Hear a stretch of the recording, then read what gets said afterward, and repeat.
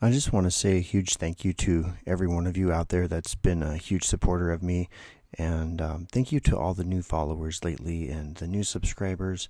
Thank you to everyone that gifts me on the lives and all of your encouraging words and your support, and the mods for helping with the comments and with the negativity, and for just keeping it a good experience for the people that are here that would like to watch this.